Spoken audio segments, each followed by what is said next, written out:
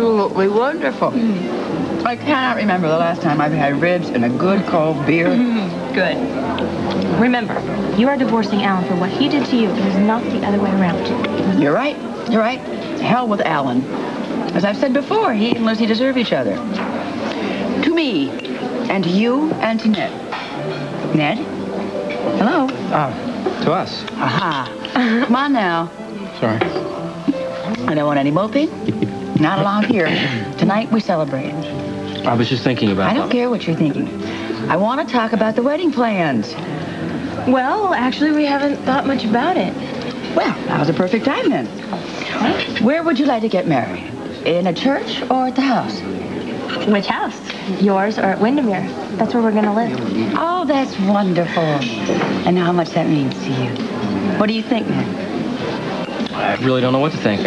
These new tenants, I don't know what's going on with them. I don't know what their plans are. Do you really think they would have done such extensive redecorating if they were only going to stay for a short time?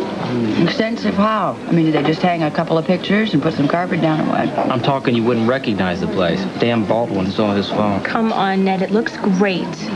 Whoever these people are, they have terrific taste. Sounds like they have terrific money, too. And they've saved us a lot of time and trouble. I don't like it. Oh, come on, Ned. For heaven's sakes, it looks like you're coming out on top in this one. For one, Monica, these people are compulsive about anybody being on that. They treated Dawn and I like we were common criminals. They acted like they owned the place. Okay, they're eccentric. That's what Baldwin said. Well, they have enough money, they can indulge their eccentricity. I don't know.